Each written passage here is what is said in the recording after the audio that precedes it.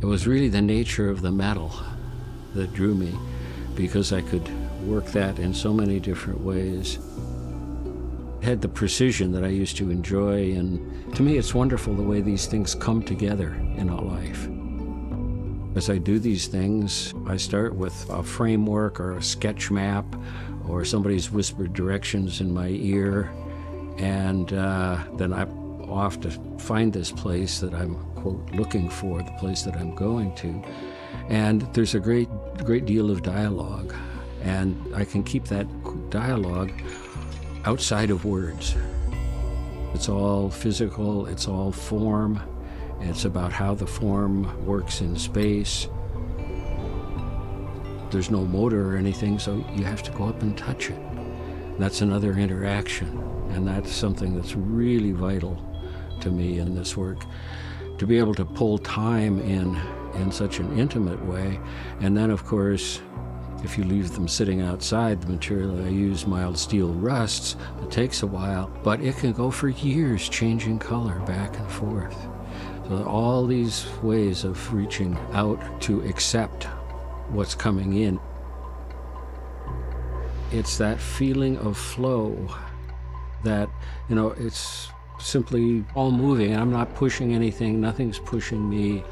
And that's a very calm place. I just love that feeling, and that is the one that I'd like to find.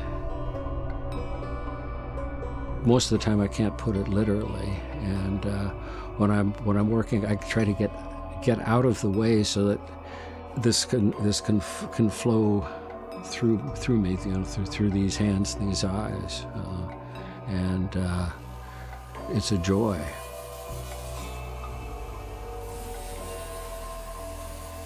Even when things aren't going very well, you know, I don't get frustrated or mad at it anymore. I just try to get out of the way and let that come, whatever that is.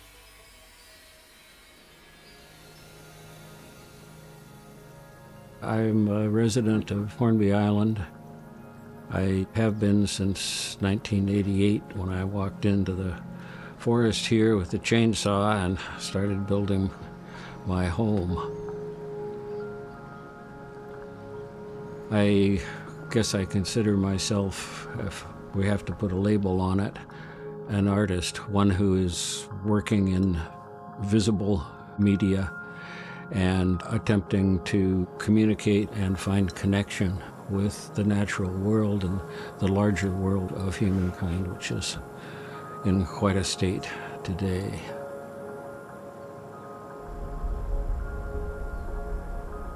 The specific work that I'm doing now, which is an endless series called Unity Maze, and each work is just a piece of that Unity Maze. It came from a vision that I had when I was sitting one morning. This practice as an artist came from another practice, which is the meditation practice that I follow, and for me is a collection of the best ways to be working from quite a diverse background. When I asked the I Ching, I got hexagram number 56, which is now tattooed on my arm, the wanderer. And not all who wander are lost. And somehow that just condensed the feeling that I've always had of being a wanderer.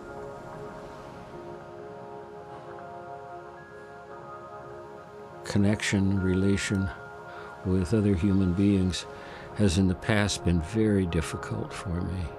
And that's the nature of a wanderer, the unconscious nature.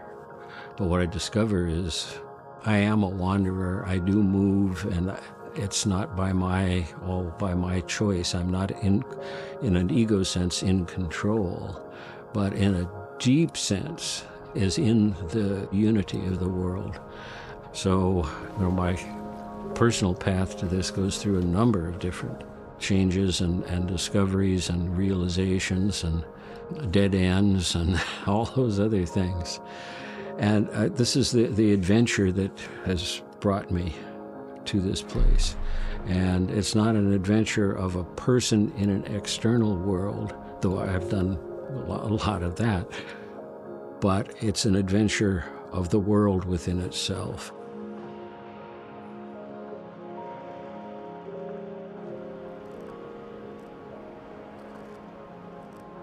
I feel great affinity with the teachings of the native people here, and it's because of that profound connection with the natural world, which I have always felt.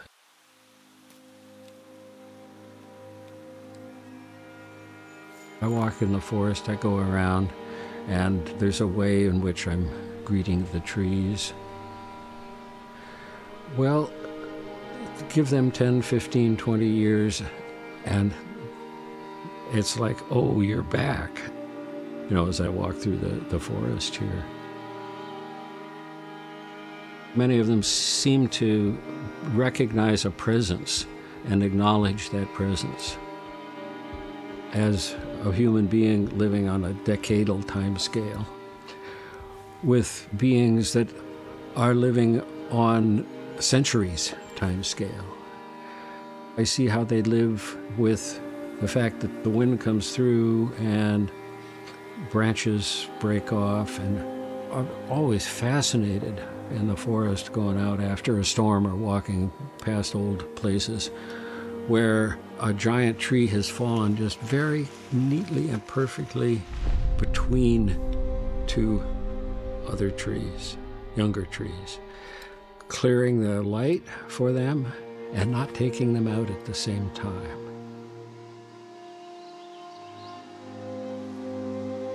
I know our culture says, oh, there's no consciousness there, but this begins to feel like consciousness. There's something there that I can encapsulate without destroying in a sculpture. And that's one of the reasons I don't put names on them. Because if I put a name on that beautiful spot in the forest, well, then that's what everybody will think that they should see. But if it's open, the way it was for me, then that's what I want to communicate.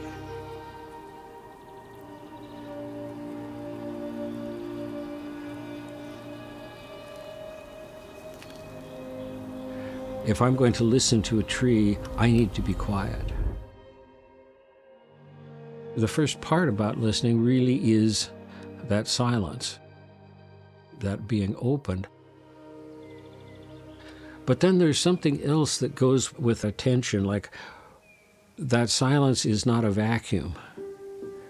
It's something that's being created there, and it's being created by and around a number of things that we can separate with our, very good human minds into trees, stones, me, you.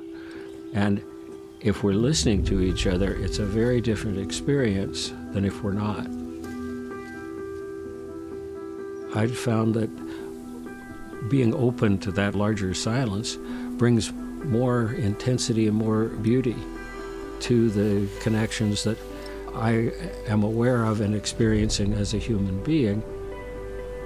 If I am not listening, if I have an imposition, as a confinement of that moment, that space, that silence, what I see in the end is not satisfying to me, and it's not very satisfying to anybody else. It's not about imposition of anything, it's about intuition, and intuition needs a quiet place to reveal itself.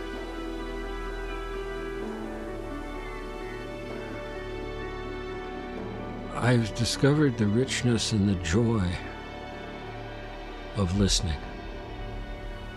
And to come to that place, I have to be quiet. It's simply a fact. Nature inspires me in my work and in my person.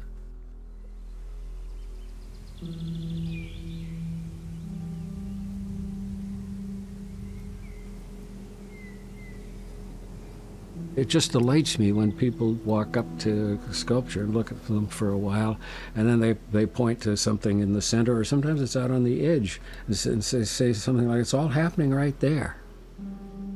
And it's like, okay, this is what this is about. There's a feeling of personal happiness, but there's a much deeper feeling of joy, where there's an absolute rightness and uniqueness and that opening of freedom into the world. It's reaching into that place where we're all free. And when this opportunity comes for all these different things to interact with each other, it's something that I'm simply obsessed with. And I wish I could spend more hours here, but the body just needs some sleep once in a while.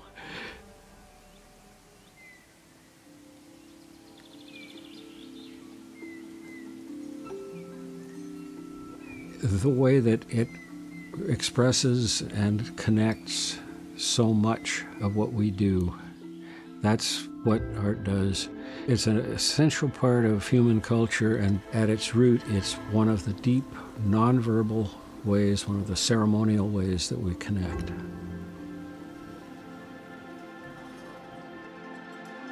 Underneath that is this deep need to communicate. I think that's probably just a fact of being human. Community is important for the simple reason that we're human beings. We've kept the sense of small community, and lots of people who come here because they find that here. I used to be able to picture myself doing things and not having it move out into the world. Well, now it's started to go that way, and that's very rewarding because I know this is connection. And it's why the only place I sell this is here on the island at the market, or somebody who comes here, because that is a personal connection that ends up being important. There's a coming together, and it's a good feeling to know that somebody has found a joy in this, and that contributes a certain sense of meaning to my life.